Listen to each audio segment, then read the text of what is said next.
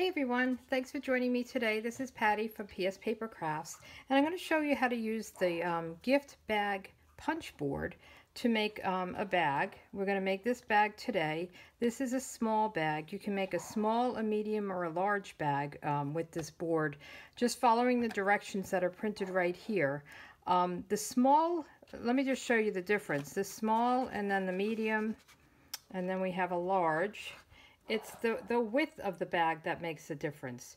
So the depth is the same on all of them, and then the length you control, or the height. So it depends on what size paper you use. So this is a 10-inch sheet by 6, and this is 11 by 8, and this is 12 by 12. And I'll tell you a little bit more about how that works, but I thought they were pretty. They're all Christmassy. We're in that season. So we're going to work on this one today. And let me just show you the board. So there are directions. It will say to trim your paper small 10-inch, medium 11-inch, large 12-inch. And then the length is between 4 inches and 12 inches. So you can vary this, and that's this part. You can make it higher or you can make it shorter. So this is 10 inches by 6 inches. So this part was the 6-inch that went around. And then you're going to just follow the directions step by step. Now, I would suggest that you try this on a piece of scrap paper or cardstock before you do it, just to get the feel of it. So it's a little bit, you kind of have to get used to it. So this is what you're going to end up with, kind of like this picture here. When you're done. So you're going to kind of go in and follow the instructions, and we'll go through that in a second. I just wanted to tell you that if you did have something like, for instance, this, where you wouldn't want these to be sideways or upside down, you kind of have to think about how you're going to cut your paper so that the 10 inches is this way, so this would be this way. And then the height, the variation would be this way. And when you feed your paper in, you're feeding the bottom in first. So this is your bottom. So you just want to make sure that you're not, feeding it in this way and then your bag comes upside down. So that's only if you have a pattern that has to be in a certain direction. Like this doesn't matter and this doesn't really matter. So just to keep that in mind, really kind of think about, through this whole process, I would say think and maybe even talk to yourself. That's what I do while you're doing this. So we have the score tool in here, and we're just going to get our sheet of paper. So I have one in Sahara Sand, and I chose Sahara Sand because it really worked well with this background. So this is kind of cheating a little bit. Like these, I made the whole bag in Designer Series paper, and it takes pretty much, a 12 by 12 sheet. So if you wanted to save on that, you could just do the front of the bag and just coordinate it. So this would probably be nice in the Merry Merlot, or I'm not sure what green that is, but it's on the paper, on the package. Let me just check. So unfortunately, this is a Designer Series paper that's no longer available. It ran out. It was so pretty. So this would be Tranquil Tide. So I would say any of these colors, you could, even Soft Suede is this darker brown. So see how it tells you the colors on the paper? So that just makes it helpful when you're trying to coordinate. So let's get started. I'm just going to put this aside, and you're always going to punch and score horizontally. So you're going to line your cardstock, the edge, right up against the start line. So it says start line here. And you're going to punch, and it is a little bit of a punch. So I always like to do it standing up. And then you're going to do this horizontal score. And I'm going to move, see, some of it's blocked here, so I'm just going to move this down. You'll see it's kind of missed it there. So, and that will always happen because it's underneath here. And then you're going to line this back up, and you're going to do the small, the medium, or the large. So we're doing a small, and we're just going to go down the side. So this is the front of our box. Now we're going to move this line all the way over to the start line, and we're going to punch, and then we're going to do our horizontal. Now we want to do the side of the bag. So let me just pull this up. So we did the front. Now we want to do the side, and we need this area, this kind of Y, so we can pinch it. So you're doing front, and now we want to do the side. And no matter what size you do, small, medium, or large, you're going to do the sides the same. And then you're going to do this side and this triangle. So now we have a front and a side, and this is where I talk to myself. Now we're going to do the back, front, side, back. So we're going to line it up to the start line, punch. We're going to do our horizontal. Now we're going to do our back. So we want to do a small bag. So you'll see how wide that is. Front, side, back. And then we're going to move this all the way to the start line. And we're going to punch. And we're going to do our horizontal. And now we're going to do a side. So we're going to do this side. And we're going to do the triangle, triangle, and then this side. And then we're going to move it one more time. And we're going to punch. Get that lined up right in that line. And now we have pretty much the same as this. Now what I did was I just snipped off this because I wanted my, this is going to be my tab that I'm going to adhere. So I just want to get the angles. It just makes it fold a little bit nicer. And we'll do an angle here as well. And that gives us a good tab. A lot of times when you make boxes, you want to angle things just so that it folds nicely. Now before we put this away, we want to get the holes, and that's if you want to put ribbon through. So we put ribbon through all of ours. You don't have to put ribbon through. You could not do the holes, and you could do a clip. Like I do have one, this is one that I made a while back, and I just used one of those galvanized clips to hold it closed. You could use like those binder clips, or I'm going to show you a different technique tomorrow if you come back. And I'll show you how you can fold a top over. So let's get this going. Now what you do is you're going to turn this around, and here's all my little pieces. And we're going to go over here and use this as a guide. So let me get these out of the way. And there's a point right here, and we're going to just line up the edge. And this will just make the holes. So this is an easier punch. And then you're going to move down, and you're only going to do this where there's a full line. You're not going to do the sides. So we're going to do this. And you'll see this one made 2 holes. We're not going to do this one. We're going to come over here. That has a full line all the way down. We'll punch. We're going to do this one. Punch.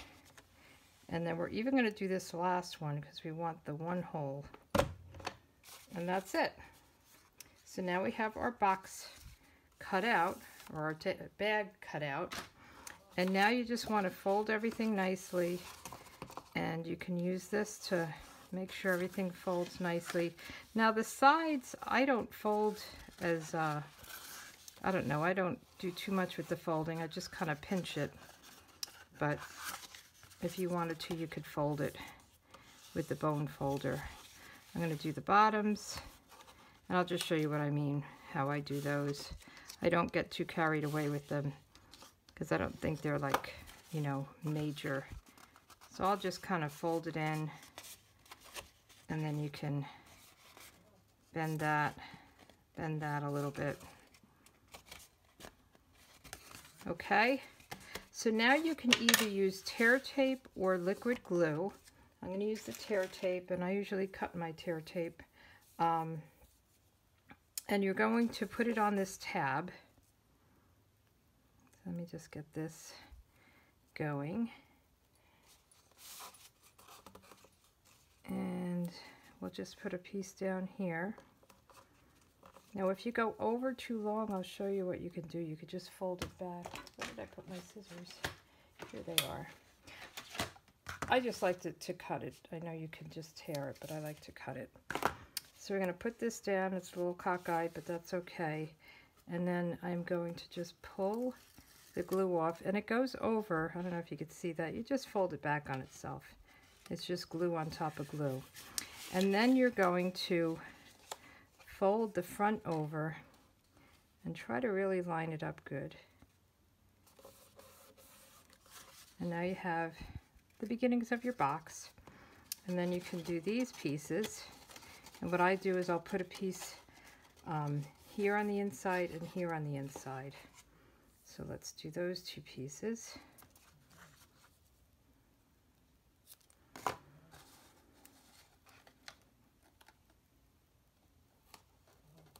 And I cut that a little long.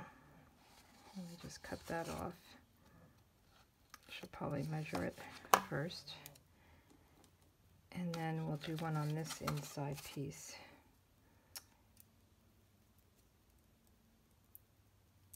Oh, making a mess here. Okay. So I'll open that so you can see it. You could put a couple of pieces here if you wanted to. I'm just going to put the one piece. It's pretty sturdy. And the cardstock, you know, if you do this kind of a box, the cardstock is a little bit sturdier than the designer series paper. So if you wanted to just do what I did and you know, put it on the, decorate it on the front of the card of the box or the bag. Boy, I'm calling it everything wrong here. So you're going to want to make sure that you square it up and put it down, and then take this one off. I'm just going to fold this back a little bit and just again make sure it's squared up. And then what I usually do is I take my bone folder and just press that down. So we have our box. Pretty neat, right? Decide which one you want as the front. The seam is here, so I'll probably make this the front. And then I have this sheet of the designer series paper, and I want the holes in there. So what I found was I can take this back, the punch board back, and if I just line up this edge, I'll get one hole. This edge, I'll get my other hole, and it will line up perfectly. Okay, so now I'm going to just adhere this on to my box.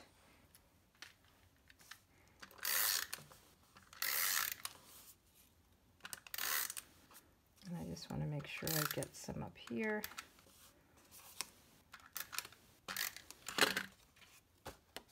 And we'll just line those holes up.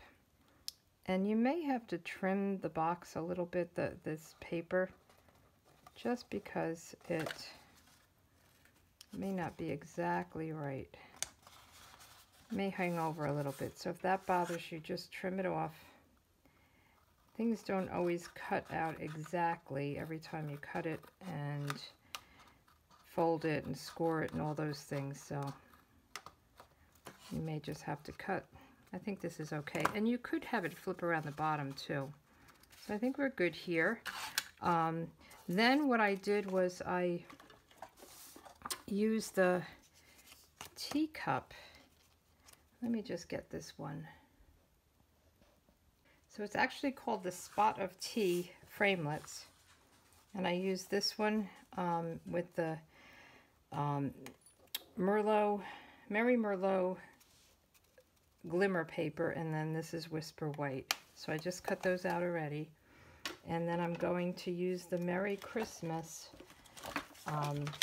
from the Better Together. This has a lot of great sentiments, and I really like that Merry Christmas. So I'm just going to stamp that on in Merry Merlot so it matches the glimmer paper, and I'm using Merry Merlot ribbon. And I kind of want to make sure I have it lined up where that circle is up top. Whoops, ha, I had it upside down. That looks good though. It still has a circle up top. And what I'm talking about is that this is up top, and I'm going to match it up with this kind of up top and just put it on in the center. Now with this, since it's glimmer paper, I'm going to use liquid glue because I want to make sure it sticks really well to the glitter. And this is a very strong glue. And I'm just matching up so that the shape of it, like the humps and the little dot, the little holes, kind of line up together.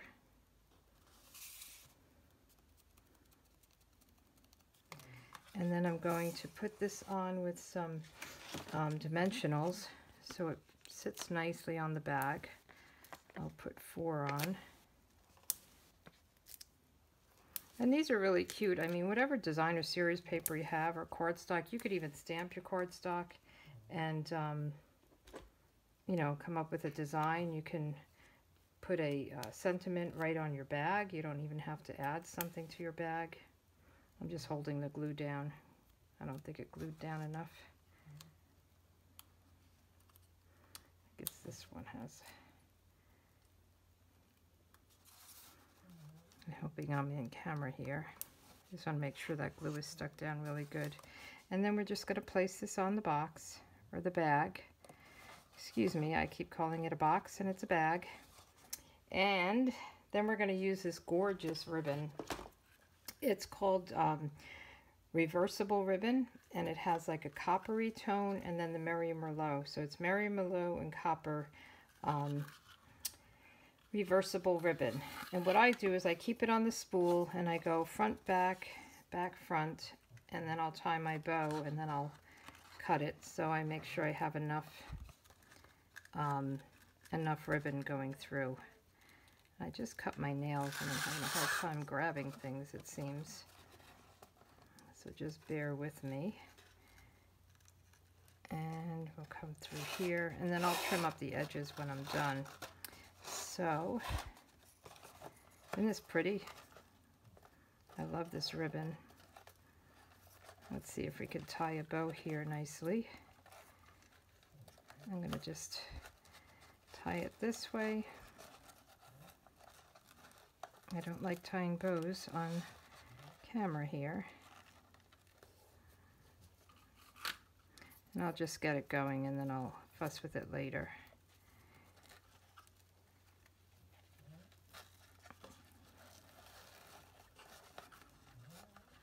I like to try to get the bow to look the same. It's really pretty ribbon, but you do have to deal with the two-tone and making sure that it looks good. So let me get my ribbon scissors and I'll just do this at an angle. And I think I need to cut this again. It got a little bit wonky.